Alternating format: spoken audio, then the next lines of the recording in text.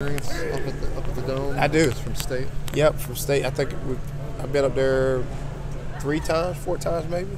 So never on a Friday night, but Saturday nights, Friday nights is no different.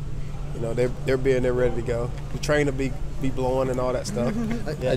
I know it makes a difference for guys catching punts and kickoff. Does it make a difference for receivers? Is that? Well, you know, I believe they replaced that ceiling. Yeah. So I haven't been there since the ceiling's been replaced. So hopefully that's a good thing.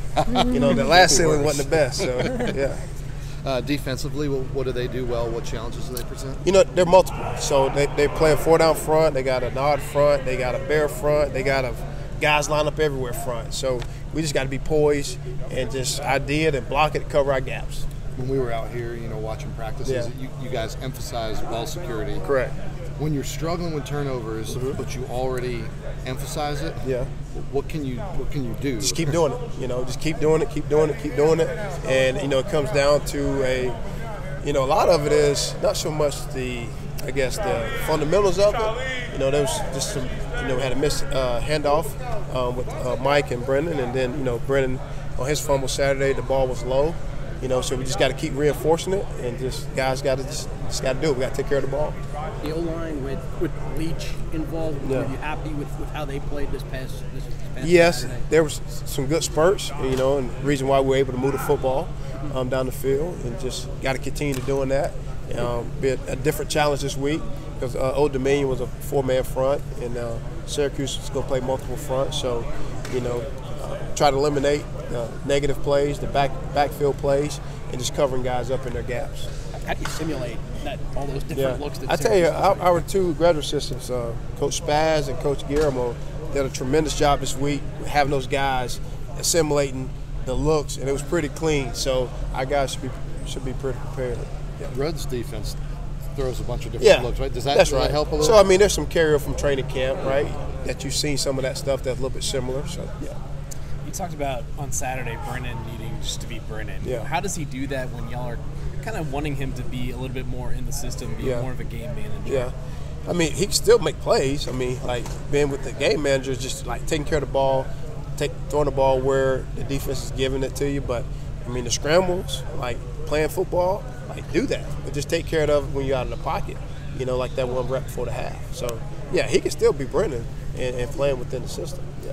Obviously, we talked a lot about turnovers, drop passes. You guys put up over 500 yards of offense.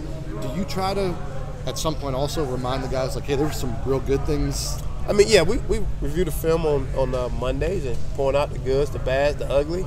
So there's a lot of good things, but bottom line, no matter how many yards you get, the bottom line is scoring points, right? And we didn't capitalize in the red zone. We're a little bit better on third down, but bottom line, scoring points, right? And, we did a great job with that 2-minute drive to get down to kick a field goal to win, to score, 2 more points than the opponent. So the yards, that's just a byproduct. We got to score points. When you look back on that game for where Xavier Brown kind of flashed, what was something that really stood out about?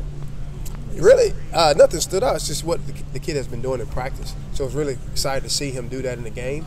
And, we told him to get back in there a couple more times and see if he can do it again. And hopefully he builds on that confidence that he has and can contribute this Friday night. I know Coach Elliott's talking about football intelligence, wanting this team making a step. Xavier, one of those plays, showed that when he stayed in bounds rather than staying out of bounds. How happy were you to see a freshman? I was screaming up in the press box. I know he couldn't hear me. Stay in bounds. The kid's a smart kid to understand that situation to do that. So kudos to him.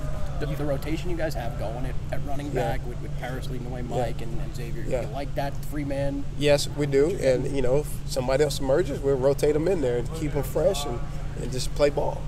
Do you change that up, though, depending on how the last game goes, or you just kind of start with Paris and then kind of work from there? Yeah, we start with Paris and work from there. Obviously Xavier's done a good job, so he's earned more, probably get in earlier, than he did last week, and it's just go from there.